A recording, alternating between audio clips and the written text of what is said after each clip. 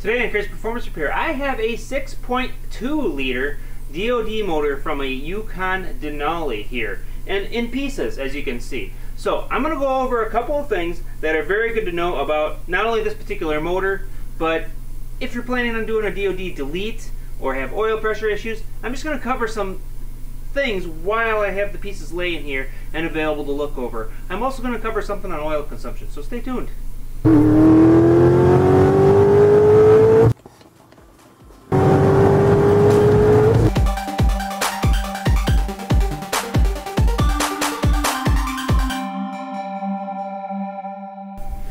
Okay, you can see I have the oil pan off. I literally just pulled this oil pan off this motor because I'm doing a full delete on this vehicle. Now, I'm going to go ahead and look inside this oil pan at a couple of things while it's off. You can see it's obviously dirty, but it doesn't have a thick layer of sludge on the bottom, which is a good sign. But we're going to cover a couple things on this oil pan. First, before I do that, let's get into why I had to pull this thing apart and why the DOD was an issue. So, this one is one of those where it wiped out the cam. This is cylinder 1, intake valve, and the camshaft. I don't know how well you can see that, but it actually has a pretty nasty groove worn into the first lobe here. Another thing that I have noticed is the second bearing surface here. There's a little bit of wear on the cam. This is for the variable camshaft, the variable timing part of the camshaft. This is going to lose a little bit of oil pressure in the vehicle. The bearing has some score marks in it, so it's got a little bit of wear, more than what you would like to have. And the bearings can be addressed in the vehicle as far as getting them replaced. But this one is not bad enough that I don't feel it's necessary to replace. If you have one that needs to be replaced, you're going to have to pull the oil pan. You're going to have to pull there's like a cover, a splash. I forget what it's called. The splash cover for the oil. Anyway, you have to remove that cover, and then above the rods you can knock out the bearings with a special bearing tool. And I'm not going to cover that today, but you could replace bearings in the vehicle. All the bearings except for the very last bearing can be done in the vehicle. It's just, if you have to do this one, you're going to have to do this one. If you have to do this one, you're going to have to do all of them in front of it. So, you know, this one's in good shape. So I would be able to technically do these two bearings and call it good if I really wanted to. I don't feel it's necessary because I'm deleting the displacement on demand. Now, if you have a little bit lower oil pressure than normal on these motors, that's fine. They have high oil pressure because they have a high volume pump in them to begin with. So as long as you don't have displacement on demand, you don't really have to worry too much about being under 30 psi. But if you go under 30 psi, the magic number is technically 27 at idle. But if you start seeing under 30 or at 30, you're getting pretty dang close to the end of where your DOD is going to fail. Pretty much a guarantee. So there's that. Now, why did that cam get wiped out? Let's go over to the lifters here. And I'll show you the lifter that wiped out the cam. So this is a non-DOD lifter.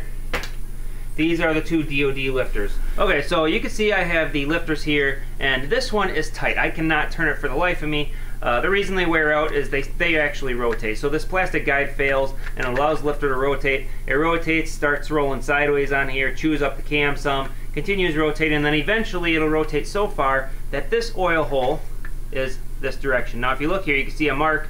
That mark there is from an oil galley that goes down this direction. So if this oil hole hits that oil galley, obviously it pressurizes that hole, activates this lifter, it collapses, and that's why you lose compression on a cylinder. So there's that one. I suppose one more thing I'd like to mention about these things is the cam phaser. So I am doing a delete on this thing, obviously, and I'm going to be leaving the original phaser in here. I will be cleaning this motor out, putting some cleaner and a little ATF probably when I do the oil change, just to let it clean up. ATF is a very high detergent oil, so that's why I do that. Now, this unit here, if you replace this with a non-VVT sprocket, so you're going to have to replace not only the timing cover, but this gear here, you need to make sure that these cogs are the same. Now, the sprockets without VVT, instead of being this weird wave plate, it'll be like raised sections on it instead, raised and empty sections. So you want to make sure you have the same amount of notches to make sure that your cam doesn't throw a cam sensor code. There's different versions of cam sensor triggers, and you want to make sure that you get one that matches the one that's in your vehicle. Very important. Also, the bolt in here, whether you have a variable valve timing motor or not, that bolt is a stretch bolt. You need to replace that when you do any service on this system. If you go to a 3-bolt cam instead, which you can get a performance cam then you also have to make sure you match the timing marks. But at least the 3-bolt cams, they don't have that single unused bolt that you can't reuse. So now we're going to get to oil pressure and oil pan scenarios. Since we already talked a little bit about oil pressure with cam bearing clearances and oil seeping out, I want to make sure I comment on another thing related to oil pressure. This little guy here, a lot of motors have it, but not all of them. This is actually a pressure relief valve. Now, why they have this pressure relief valve, totally beyond me. I have no idea why the hell they would put that in there. I get it, it's a high volume system, but there's already a pressure relief valve built into the oil pump. Why not just utilize the one that's there and call it a day? For some reason, GM thought it would be wise to put one here. This thing needs to be taken care of. If you have this out, I'm trying to look for a wrench here. I'm going to go ahead and pull this off in a minute.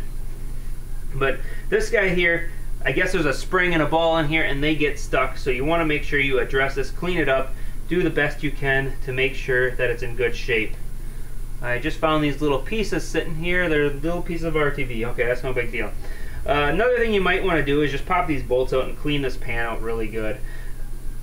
Mainly because if you replace this gasket, you have to drill it out. And by drill it out, I'm talking about these rivets right here. So there's 2 rivets. I should be wearing safety glasses. If you do this, wear some safety glasses. But you can see that you have to drill these 2 rivets out in order to get this oil pan gasket off of there. And when you do that, a little bit of metal is going to end up in the pan, and since there's metal in there, obviously I'm going to clean it out. So I'm not too worried about it. I'll zip these bolts out and clean the pan up. It'll be good as new, and I can put the new gasket on. I am not going to waste the time, even though usually the new gasket comes with a spot to rivet it on there again. I'm not going to bother riveting it on. It's pretty easy to slide the bolts in and keep them in place while you're putting the pan into the motor, or onto the motor, and you can keep from losing anything. On the oil pan gasket, there are little sections for RTV that are designed for it. They're like these little goofy corner sections, and these spots you want to make sure you dab with RTV. Typically I do it on both sides, but I think you only really need to do it on the top side. The top side is where you have a seam on the engine block. Make sure you get that seam from one cover to the block cleaned up really, really well. Spray brake clean in there heavily, get it nice and clean. That way when you do put your RTV on there, it is going to seal up properly. Now let's move on to oil consumption on these motors. And this is for not just the 6.2, by the way. I gotta mention that. This covers pretty much every vehicle as far as what I've talked about so far. I do have one more comment, 6.2 specific, I'll leave for the very end because it's related to the camshaft. But the valve covers. Now, this is the one with the PCV valve built into it. You can see the PCV valve here, and it's kind of like built into this cover. Now, this little plate here is actually riveted onto the cover, not with typical rivets, but more or less the cover itself is molded with these little standoffs coming off of it. So they set the plate on there with a little bit of RTV, and then they take and smash these molded in or cast in features, and it holds this thing in place. The issue with these in oil consumption comes from this valve cover. There's an updated valve cover that's sealed off better, and what it is just a re-glued version basically. But these things will actually get leaks through the oil or the gasket material, the whatever RTV that GM uses. The splashing from the rockers will end up getting sucked into there, into the PCV valve. You'll end up with an oil consumption problem. So get the updated valve cover. If you take the time to make sure you purchase that, that'd be a very well worthy investment. As for addressing the oil pressure and this check valve deal, you want to make sure you pull this guy off. I have not done this yet, so we're going to learn together with this. Now, this is the part that must shoot the oil out, I assume. Oh yeah, there's a gap in here. Okay, so it comes out of the side of this pressure relief valve, shoots into this guy, and pops out. So let's go ahead and take a look at this thing. It's a all integrated unit. You can see we have the threads here, that deal there, and then there's a basically a stamped to hold this little lid on here, and there's a spring inside there. So I guess what I would recommend is either replacing this thing if it's available. I'm going to have to look myself. I have not looked.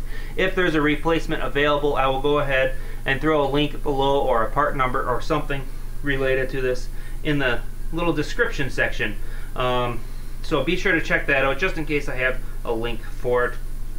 But if not, if this is something that needs to just be cleaned out, my suggestion, I guess, would be to put some cleaner of some sort in here, pressurize it with air, blow the relief valve, make sure you actuate it a few times, get it working, and that way you can make sure that you take care of the system and get it cleaned up.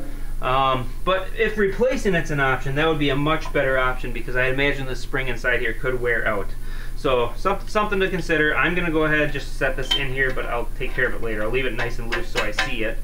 But this guy here, it actually causes very interesting oil pressure problems where you won't get above a certain pressure and your pressure will be slightly lower than normal, but you will have pressure, so you're like, what in the world's going on? You won't have air in the system. It'll just be kind of working. If you have a scenario where the pressure just does not seem to go as high as you would expect, only climbs when you're at high RPM, and it's sitting a little bit lower than you would expect, this guy might be your suspect.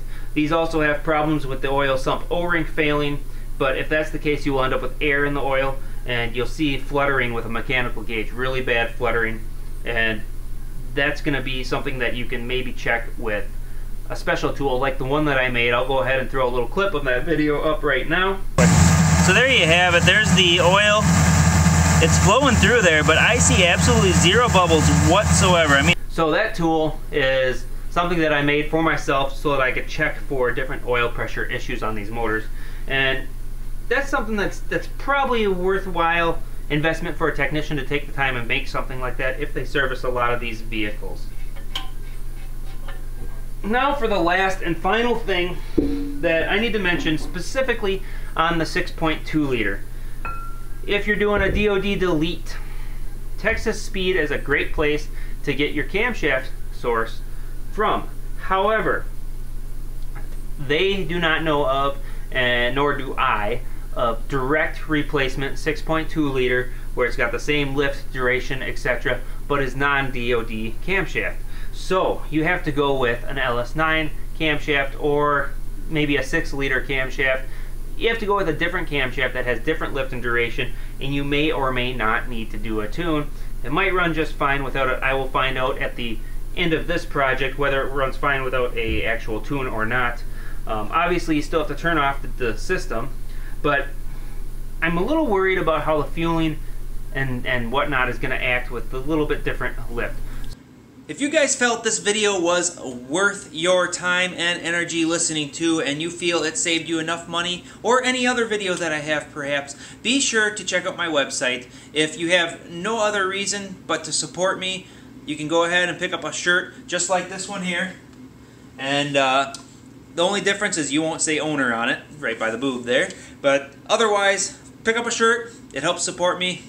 Keeps me rolling, keeps me moving, keeps me putting these videos forward. And with that, like, share, subscribe. And as always, I hope to see you on another video. Thanks for watching.